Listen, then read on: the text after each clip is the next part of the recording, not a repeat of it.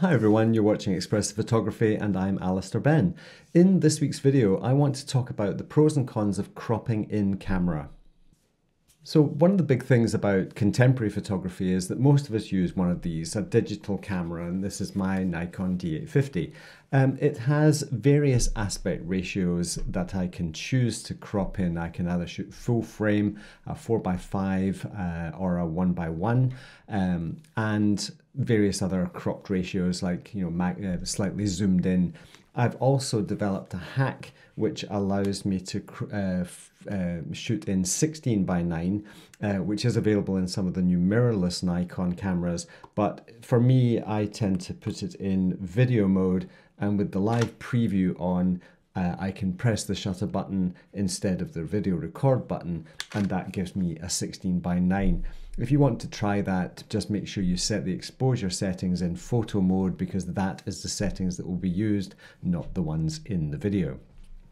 Now, to that aside, why would we ever want to crop in camera? With the Nikon D850, it actually throws away the pixels. So instead of recording the full frame and showing you a square or a 4:5, it actually crops it to that aspect ratio.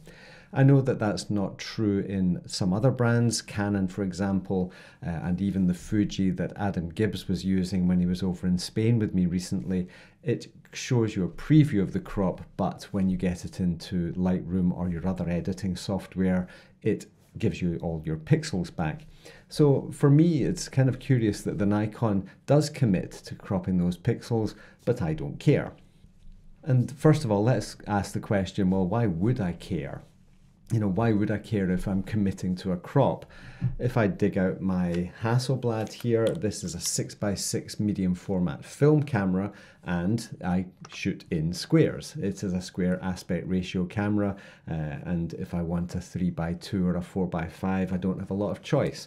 It's 1:1 aspect ratio on the back. So when I scan my slides, I have lots and lots of squares. Sure, I guess I could crop into those, but part of the process of shooting film is that concept of getting it right in camera, and that is certainly a big part of why I shoot film still, even though I have other alternatives. Let's jump into my Lightroom catalog here, because I think the impression that a lot of you are getting is that I never shoot 3:2, I never shoot full frame, but that is not the case. I quite often do.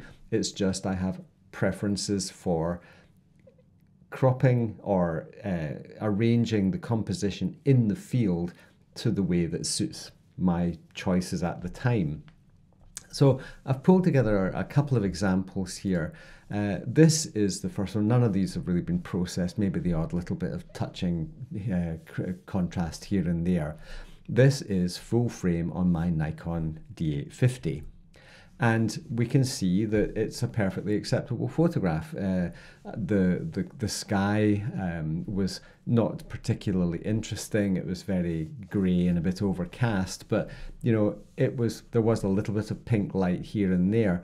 So what I've done with the full frame is contained the scene. That's everything I want, and I've zoomed in with my 2470 to get the bit of the scene that I wanted to. Now, one of the big things that's worth talking about here is the power of an aspect ratio. What does an aspect ratio tell us? In this particular case, we have 3 units along and 2 high, which means we're emphasizing the width, but we're still showing 2/3 of the height. We're still showing plenty of height. So this is showing quite a lot of depth in the landscape and some expansiveness, but it doesn't feel super expansive.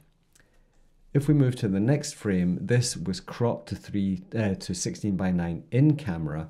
This feels more expansive. It just feels wider and more panoramic.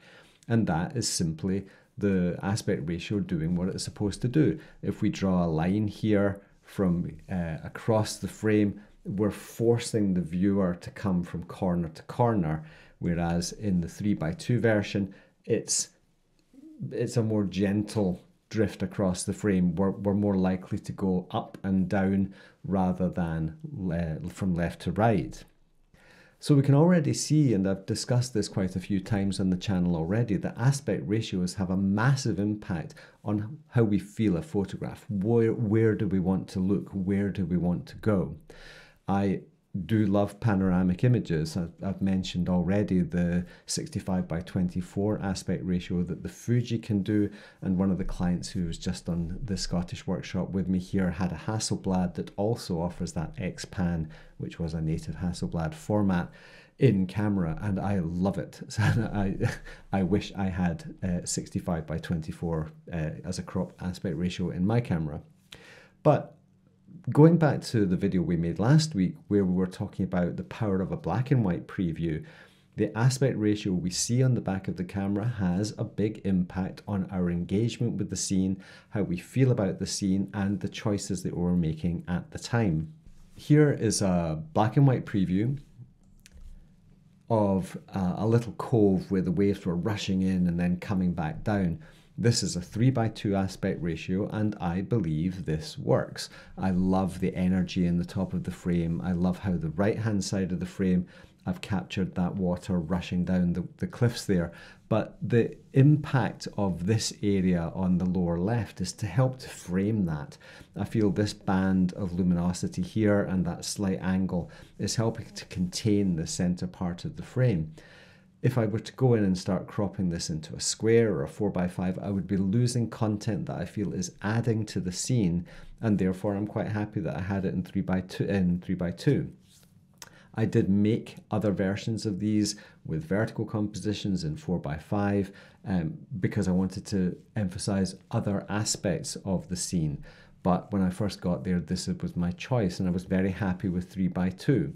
I believe this one shows a really good example of why I like to crop in camera. This again, I started with 3:2, and when you're zooming in or you're composing your scene, what you zoom in either for width or height. That's all you can really do. So in this particular scene, I was composing for width. I wanted this amount of space on either side of this particularly cool little frozen puddle, juxtaposed against the waterfall here.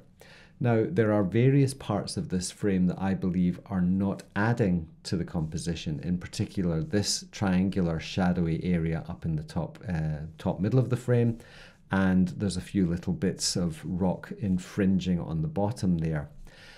So what I did was I thought, okay, that I'm very happy with the overall scene. I really think it's an interesting area to point a camera at.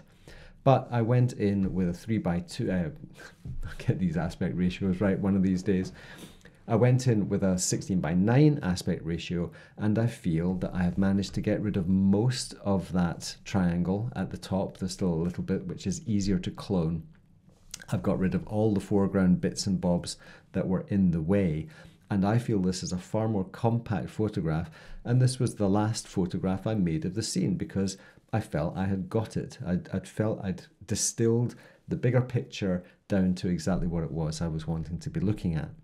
In the final example here, this was just the last day of the most recent workshop, actually, the last evening, and I found this little cascade just rolling over the top of these red granite rocks.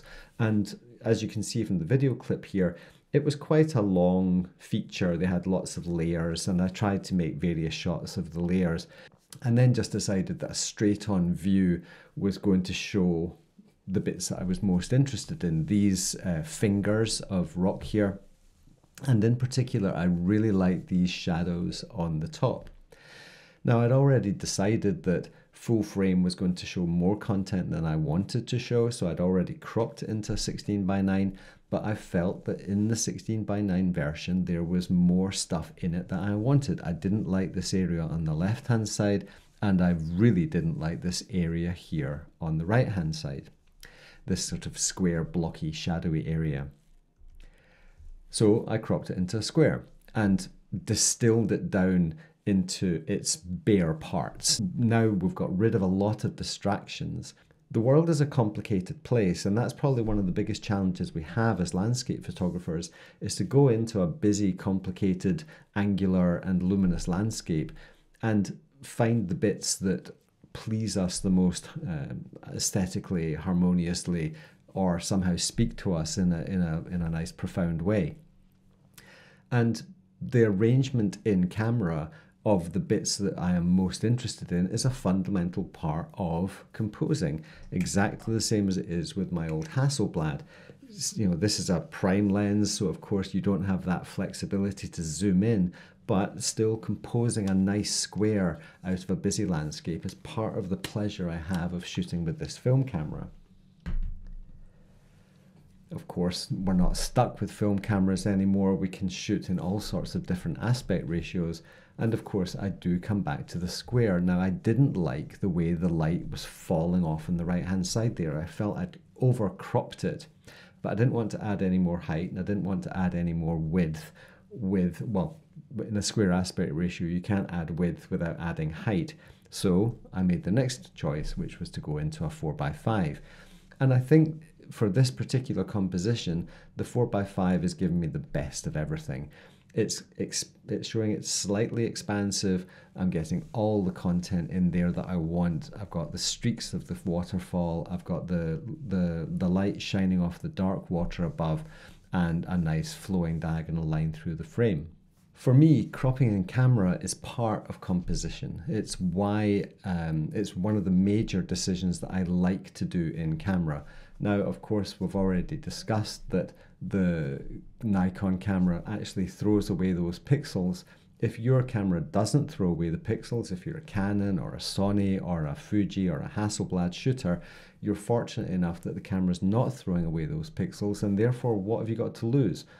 Use that aspect ratio in camera to allow you to contain the scene to express the way you want to express. I think it's an incredibly powerful tool.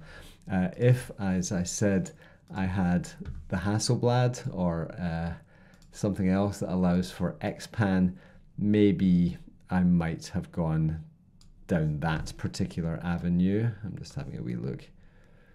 See, I've got rid of quite a lot of that stuff on the top, which I really quite liked, but I do still love the X-Pan.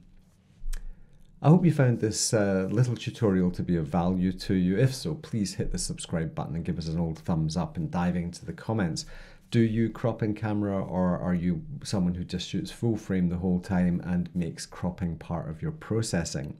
Either way is fine, and I'm not trying to tell anybody what to do. I'm just hopefully trying to show you some insights as to why I choose particular things and why I do certain creative choices at certain times of the creative process.